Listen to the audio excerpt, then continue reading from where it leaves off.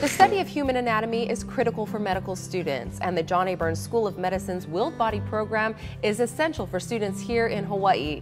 Today, we're speaking with a familiar face, the widow of beloved Uncle Kirk Matthews, Linda Coble. Hello. Thank you for joining us. Thank you.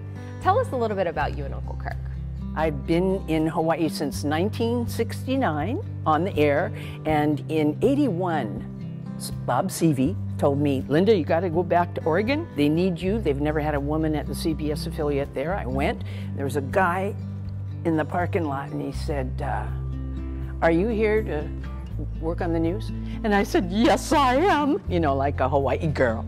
And he goes, I want you to know that everybody upstairs hates your guts because they wanted that job, all the women upstairs. That was Kirk. And 2 years later, I persuaded him to come back, and we worked on the air together after getting married in '84. We've been married 33 years.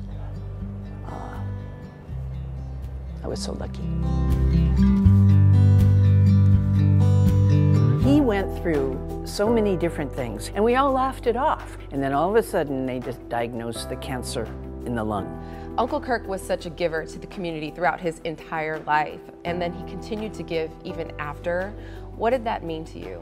Oh, they had the willed body ceremony thing, and all the students are there in white jackets and white leis, and it's so wonderful to see them share how valuable that last moment that they had with our loved ones, how important that was to them, and how much they learned. And they had the big pictures on the wall of all the people who contributed. They gave me hope that he wanted this and he's going to continue giving. He always used to end his newscasts by saying, take care of each other.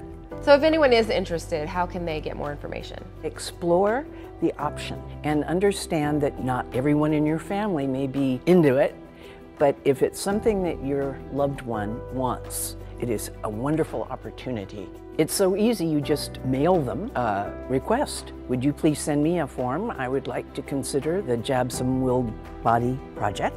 And they send information. He donated for the last time part of him, you know, to the next generation.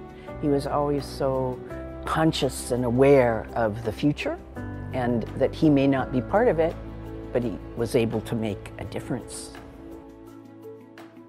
This segment is sponsored by University Health Partners of Hawaii and the John A. Burns School of Medicine.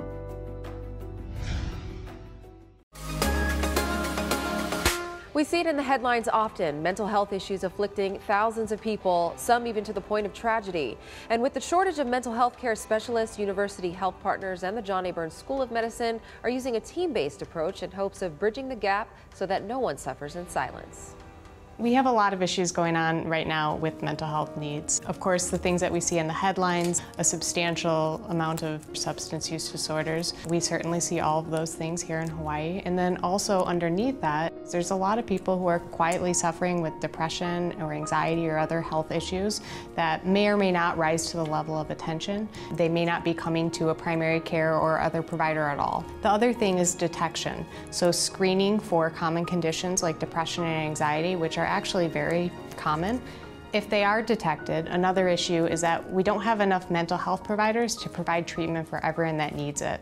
The social isolation that we have on neighbor islands is critical, and the psychiatrists are almost all primarily located on Oahu, so they often end up in the primary care setting getting whatever we can do or dropping out of care entirely.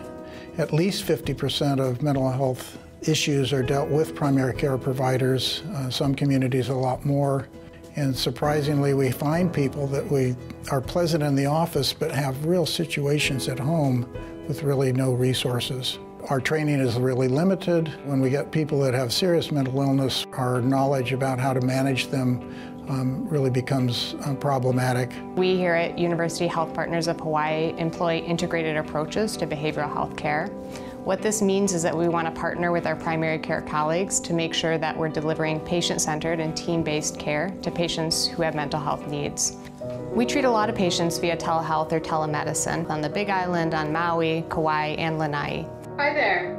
How are things going over in Lanai? This really enables us to expand the reach that we have and the amount of patients whose care we can be involved in. And he began to come around with that, but I'd like your suggestion. We also use the same technology to provide consultation services directly to other primary care providers about their patients with behavioral health issues. It saves them a lot of time to traveling to Oahu to see someone face to face. Instead, they can see the person on the island or close to where they live, and they get timely access to psychiatric consultation.